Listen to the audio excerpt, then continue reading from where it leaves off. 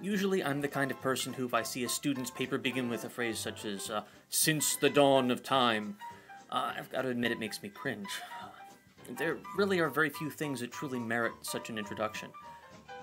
But for this lesson, we really are going all the way back to at least the dawn of human experience, so it's gotta count for something, right?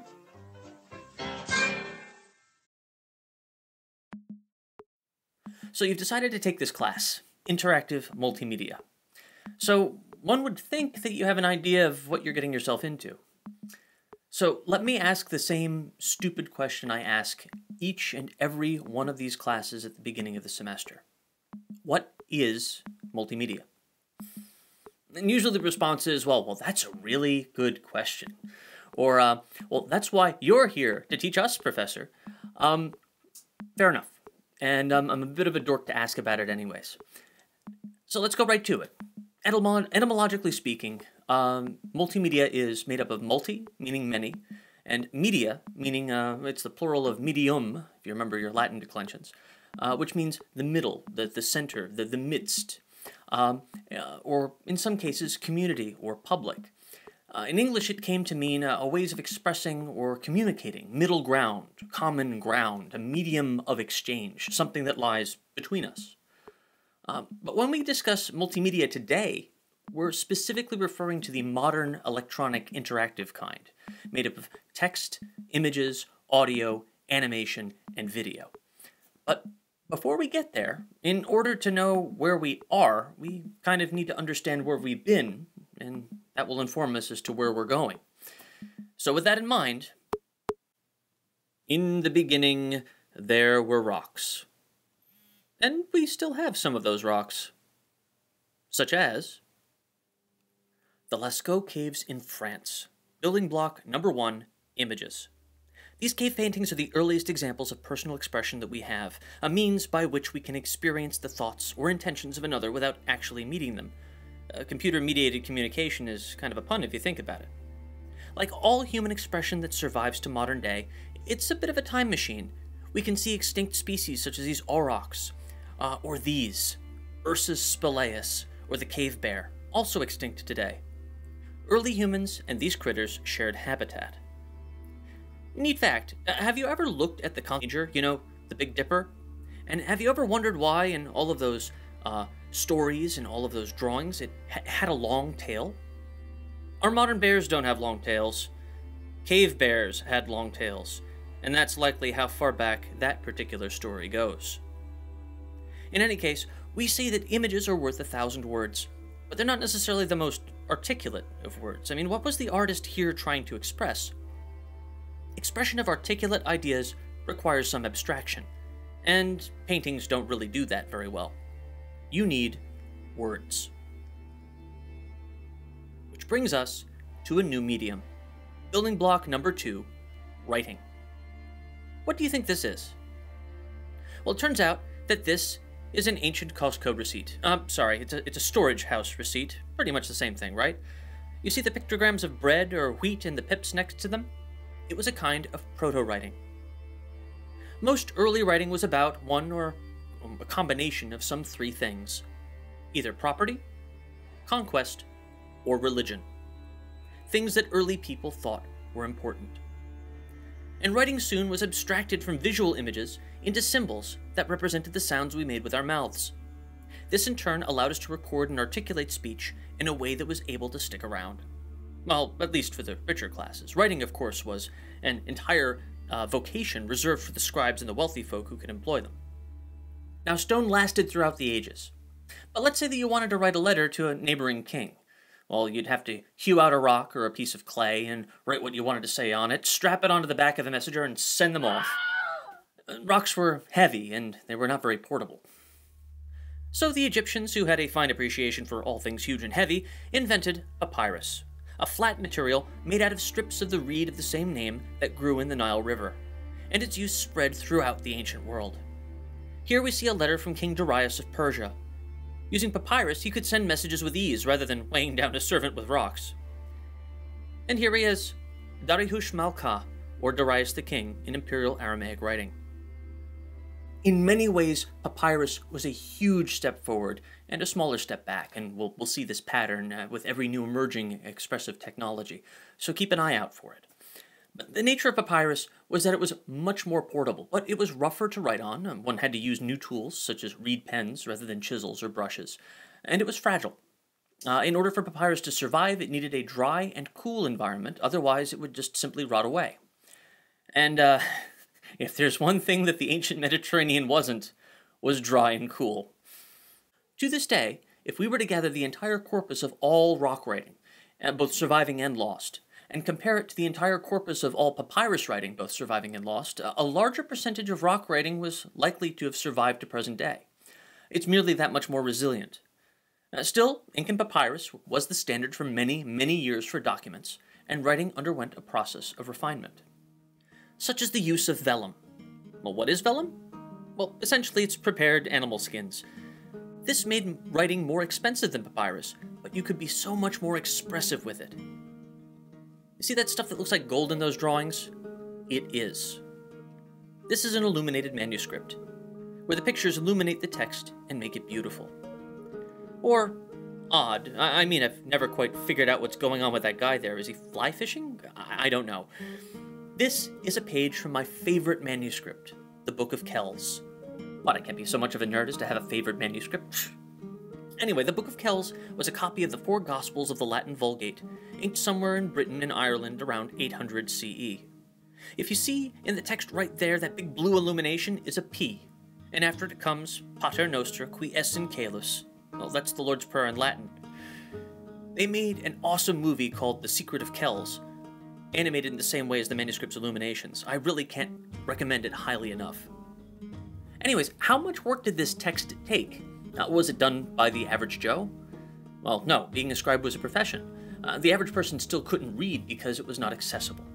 And the materials were incredibly expensive. I mean, with rare inks and animal skins, often the monks that penned them couldn't afford the manuscripts themselves. But that didn't stop further innovations such as miniatures, small complex scenes penned among the illuminations. This illuminated letter D is roughly the size of a large postage stamp. And it wasn't confined to Western literary traditions either. Here is an example in Sanskrit. Here is an example in Arabic. Once again, what looks like gold is gold. Can you see the text? It's in there. Because of the nature of Arabic text, it can be written to fill almost any shape. So you have these wonderful examples of arabesques, where the poetry can take on the form of what it describes. In any case, we now land upon our next medium. Building block number 3, audio. Text did not very well convey the tone or pitch on top of spoken language. The advent of musical notation allowed songs to be preserved for the very first time. Before then, they had to be passed down from person to person, but now they could be preserved. These manuscripts still took an awful lot of time to write out. And early musical notation did not standardize for some time. On the top left, we have the oldest form of notation from the Psychelos epitaph. Here on the left is Gregorian notation, still used today to write out liturgical chants. And below, we see something more familiar. In fact, you can likely see the name J.S. Bach in the upper right corner of it. This is one of Johann Sebastian Bach's suites for the lute in his own handwriting, and this system, employed by him and a variety of other contemporary composers, eventually became the standard notation that we're familiar with today. In any case, at this point we still had manuscripts, which had to be planned out and manually inked by hand. But something came along that changed that, and this was the printing press. It would take roughly the same amount of time to ink a manuscript page by hand that it would to set up type for a page. Every letter needed to be placed by hand regardless of whether it was a pen or a piece of type.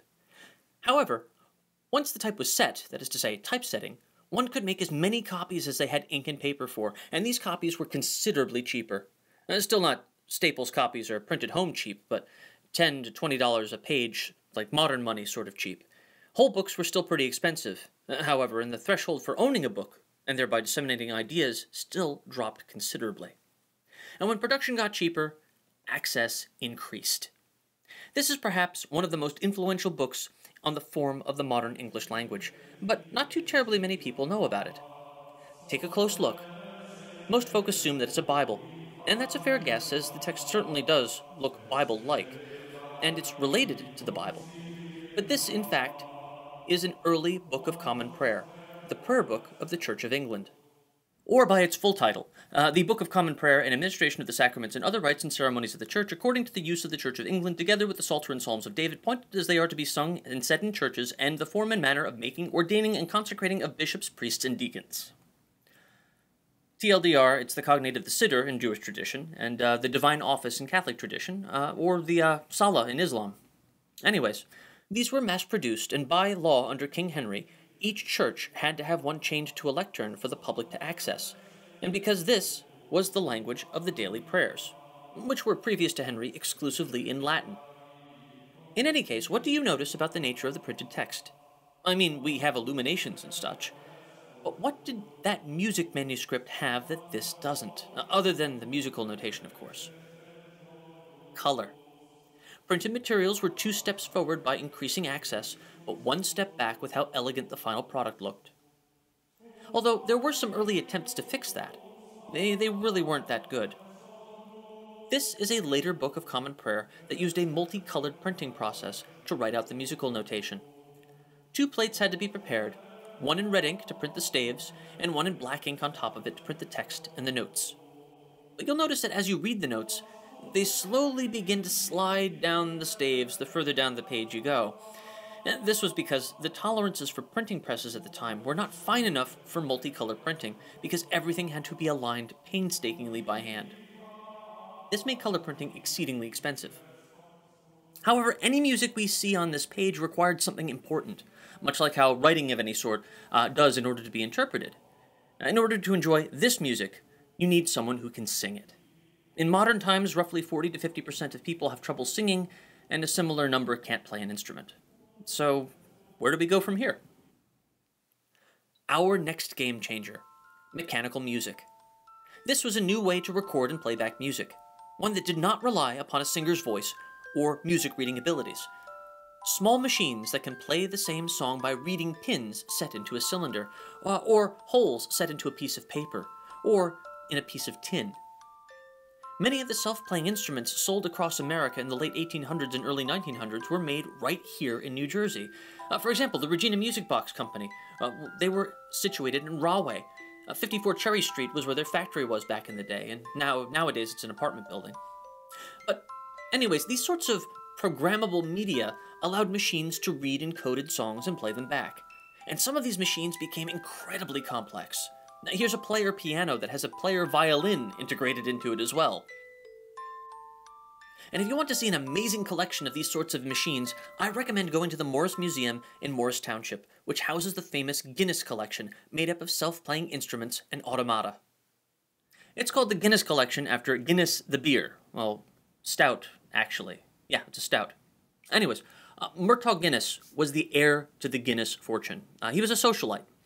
He partied all night, he slept all day, and in his spare time, he collected self-playing instruments and automations. Well, anyways, while ways to store and play back songs became more complicated, we had a number of advances in another brand new medium. Photography. This is the Boulevard du Temple by Louis Daguerre. Where he wasn't the first to develop photography, Daguerre was among the first, with his daguerreotype process, to make it commercially feasible. This photo in particular is believed to be the first candid photograph ever taken. Can you see who was caught in the frame? Well, there he is. Likely, someone was getting their shoes shined. Who this person was, unfortunately, is lost to time. Taking a photo only took a few moments of time to capture an image. No longer were days of painstaking work painting or carving required to produce a scene. You could literally crystallize an expressed moment in time. And it only took a single year before we had the world's first selfie. Robert Cornelius was an early lamp maker and photographer. I guess these were the emo years of the Victorian age.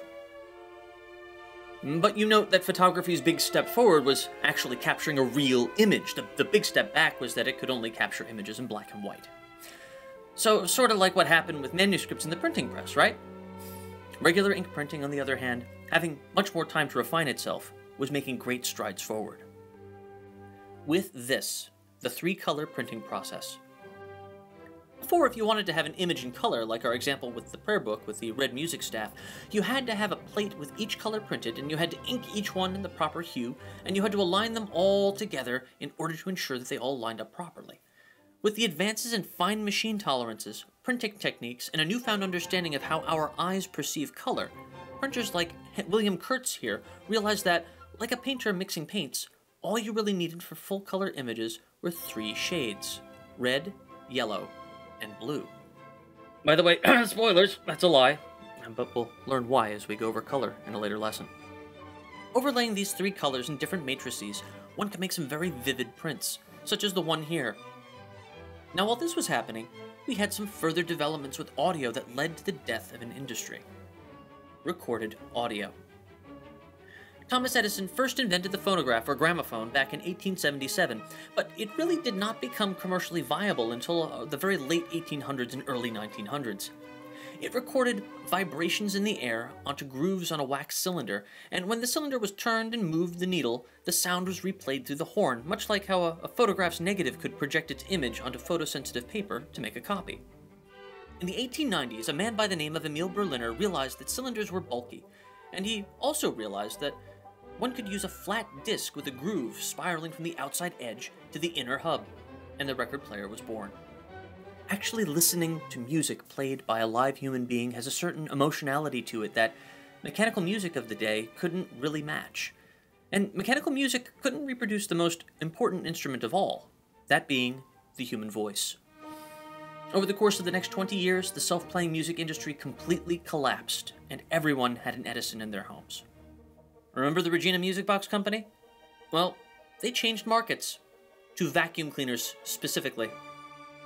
See, Regina Pneumatic Cleaner, manufactured by the Regina Company, Rahway, New Jersey, New York, Chicago, Model A. And they kept on producing under the Regina name up until quite recently, until they were, of course, sold to the Royal Company and were rebranded as Dirt Devil. So, true story. The advent of recorded sound turned one of the biggest manufacturers of music boxes to make vacuum cleaners in order to survive. This is what I mean by a game changer. Something that completely changes the playing field. And with such massive change possible, developments began to accelerate. In the mid to late 1800s, where not necessarily new, due to mass manufacturing techniques, we see the rise of these particular toys called zoetropes. These are the best exemplars of building block number 4, animation. When viewed through the slits while the carriage spins, the drawings seem to come alive. This early animation takes advantage of persistence of vision, a property of human perception, to create the illusion of motion. And this inspired the Lumiere brothers to exploit the same principle in 1895, only taking pictures rather than drawings, to create the very first true moving pictures. Building block number 5, video, was born. And right in time for the 20th century, all 5 building blocks had arrived: text, images, audio, animation, and video. What started to change rapidly, very rapidly, was how we combined them in new and novel ways to express ourselves, and how we produced and consumed these novel forms of expression. We saw our first animated films like Gertie the Dinosaur and Steamboat Willie, which was the first cartoon to add sound. And it wasn't just cartoons either. Sound was added to video, making the transition from silent film to talkies. From the very first talkie, The Jazz Singer, well, certain scenes haven't aged particularly well. Yeah, that's exactly what you think it is. To even famous silent film actors like Charlie Chaplin making the jump into The Great Dictator. And actually, this isn't likely what you think it is. I'll leave a link nearby. It's more relevant than ever, actually. However, how did you enjoy motion pictures back in the early 1900s? You would need an entire theater with state-of-the-art equipment. You couldn't enjoy it at home, of course. That is, until this guy came along. A man by the name of Guglielmo Marconi, and he discovered radio communications. I grew up only a few blocks away from his house that he lived on Radio Court, like right on the border of New Brunswick and Franklin. And the site of his laboratory is still on Easton Avenue in Somerset. Lots of fascinating things happened in New Jersey. Now, most people like to attribute radio to, this guy.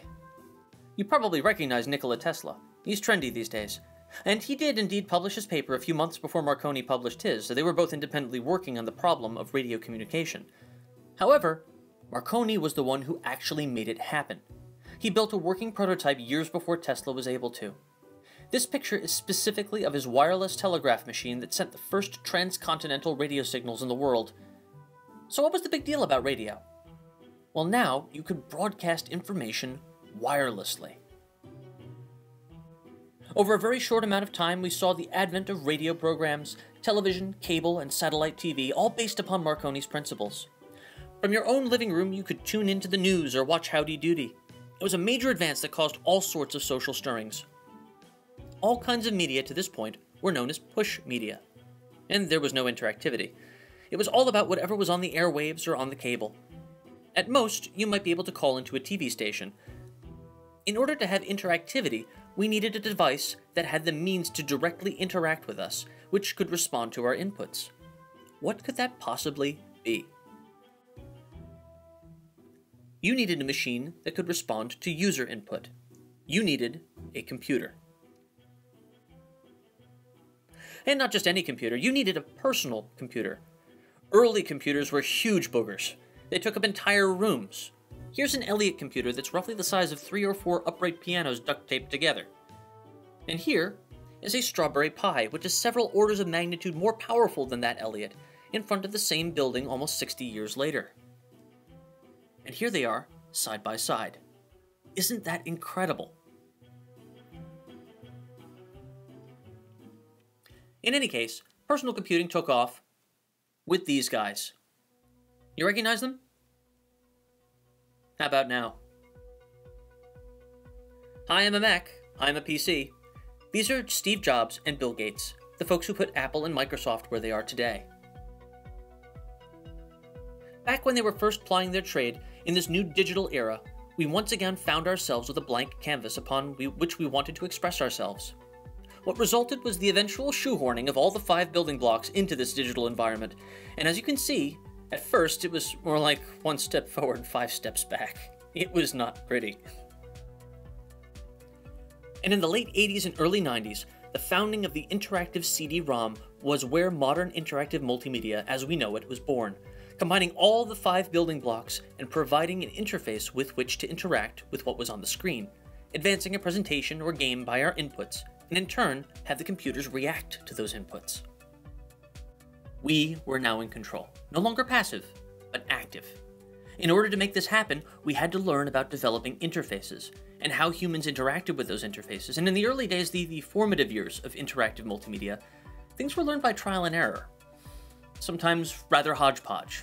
So, to illustrate, allow me to introduce you to one of my favorite early interactive CD games that came about in the heyday of this particular form of multimedia. Sherlock Holmes Consulting Detective. Before you could play, you would have to physically go down to a software store and physically buy the CD in a big bulky box. And on the inside there was a lengthy user manual as well as a bunch of printouts of the London Times. Heaven forbid you lost it too, otherwise good luck solving the mysteries. You had to install the game, which took about 15 minutes, and then run it from DOS. Here's the menu system, with the hokey magnifying glass as a pointer. They thought this was cute, but it was actually a terrible design choice, as it actually magnified what was under it, which made it very unwieldy. But more about design later on in this course. Each volume had 3 different adventures, all story-driven. This sort of game was made up by a number of video clips where real actors were filmed telling you the non-interactive bits of the story. Full screen video? You're silly. That was too processor intensive and took far too much disk space. And then you'd have a number of buttons to click to go from resource to resource, mostly the other characters you could talk to. And there was interactive dialogue where you could ask questions, reveal clues, take notes, etc., etc., and gathering evidence until you had your big j'accuse moment. It was terribly campy and terribly fun, despite all the limitations.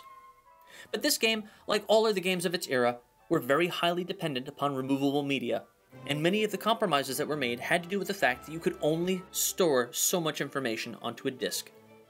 Loading times were terrible. As you will learn in this class, getting multimedia into a digital environment takes up a lot of disk space, And the only way that this was possible to do in the 90s was through so-called large format discs like CDs and then later DVDs. But something happened that slowly began to change that. And that was the ability for computers to talk directly to one another, transferring information in situ rather than through removable media. And the early internet looked kinda like this.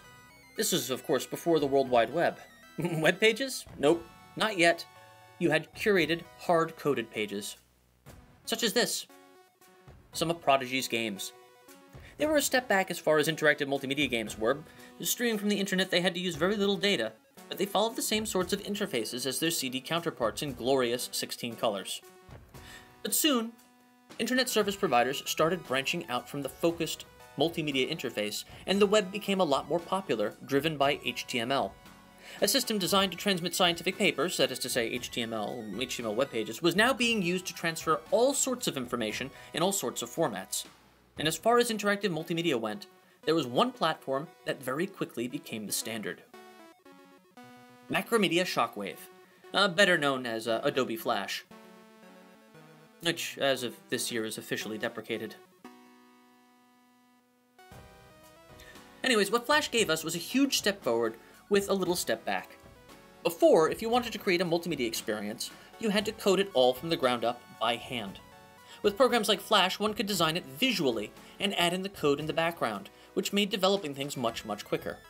Designers could focus on being expressive, rather than how many bits or bytes we had to manage. However, about that step back, those bits and bytes do add up. For a multimedia-rich experience, you may have to wait 15 minutes to watch that 2-minute-long episode of Homestar Runner, or whatever it was you wanted to watch from Newgrounds, if you could stomach it. So early internet multimedia and CD-ROM multimedia kind of lived in tandem until the advent of broadband. The statement that CDs and DVDs were safe from copying for whoever would be able to store that much information was completely blown away, and things like BitTorrent took their place. CDs were not needed anymore for the rich experience. And now physical media to enjoy our multimedia experiences is quickly dying, replaced by online streaming services. When you want your games, you go to Steam or the online store for your gaming console of choice. You go to YouTube, Netflix, or Prime for your videos or movies. You go to iTunes or Spotify for your music, Kindle for your books. And how we find and share our multimedia experiences changed dramatically as well with the rise of social media. With the click of a button, you could upload and annotate all of your photographs for your friends to enjoy, share that video you took of your vacation, all instantly. And this especially accelerated with the advent of the smartphone. Your average smartphone coalesced the functions of multiple expensive devices into a single, not as expensive device. Before, you need a camera, a music player, an audio recorder, and a personal computer. It vastly altered the way that we not only shared content, but how we created it, consuming it and making it both in real time. I take a photo or record a video, boom, it's on Facebook. I want to make a meme or an animated GIF, done. We create and consume so much of our multimedia content on our phones and handheld devices that it has become the crucible where much of the focus on things like interface design and new interaction paradigms are being refined. So this is the platform where most of the focus of multimedia professionals at large is these days. So with all that in mind, I have to ask, where will we go next? How will we express ourselves with digital media in the future? I mean, the sky is the limit. And specifically, I want your opinions on this. But for now, let's review. At this point, you should be able to identify and describe the 5 building blocks of multimedia. You should also be able to relate the basic history of each building block and how they combined into modern digital multimedia. If you're finding yourself in doubt of any of these things, be sure to scrub back over the video and find what you've missed. Beyond that, make sure to take the In the Beginning quiz to check to see what's stuck. And finally, you can always reach out on Canvas with any further questions you have. I'll see you next time.